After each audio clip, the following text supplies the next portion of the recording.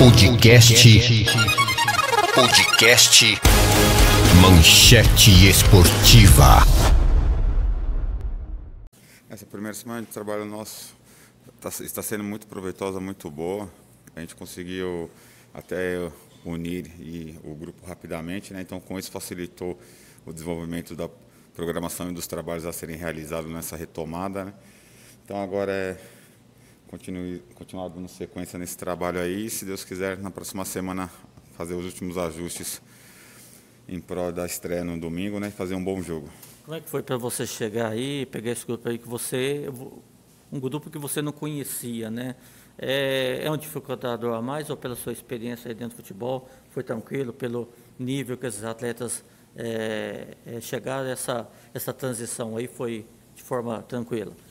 Quando nós chegamos, a gente desenvolveu todo um protocolo para a retomada das atividades, né, juntamente com a comissão técnica. Então, fizemos avaliações físicas, testes físicos com os atletas, conseguimos traçar um perfil físico de todos, né, e dentro dessas informações desenvolvemos a melhor metodologia possível para estar trabalhando com eles e potencializar ao máximo nesse curto período de tempo as capacidades físicas deles, deixarem eles o melhor possível até a estreia.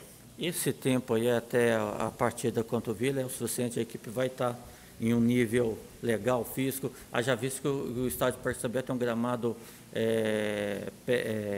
pesado, né? E que impõe muitas dificuldades, assim, tanto para a equipe da casa quanto para os visitantes também. Dentro da realidade atual do futebol brasileiro e mundial, eles vão estar em um nível físico ótimo, porém abaixo do que seria o ideal para o padrão da normalidade da realidade do esporte, mas a princípio estarão bem para a estreia no próximo domingo. Mas, Everaldo, só para te apresentar aqui no final, mas apresentando, torcedor que não conhece você, é a primeira vez aqui no futebol mineiro? Quais as principais equipes que você passou e a sua última equipe? Não é minha primeira vez no futebol mineiro, já estive aqui em 2017 e tive a felicidade de ter sido campeão do interior também na oportunidade, fizemos um ótimo trabalho. Já trabalhei por equipes como Juventus de São Paulo da Moca, Santos, equipes de futebol internacional. Atualmente estava no Juventus da Moca e agora ingressando aqui novamente ao futebol mineiro. E espero vir para cá com o pé quente e fazer o mesmo trabalho que nós fizemos na última oportunidade e nos consagrarmos campeões no futuro próximo aí dessa Copa Inconfidência. O objetivo sempre que eu falo que eu vou para um clube é em querer ser campeão. Eu chego para trabalhar para ser campeão, não somente para participar de uma competição. Legal, Everaldo, muito obrigado.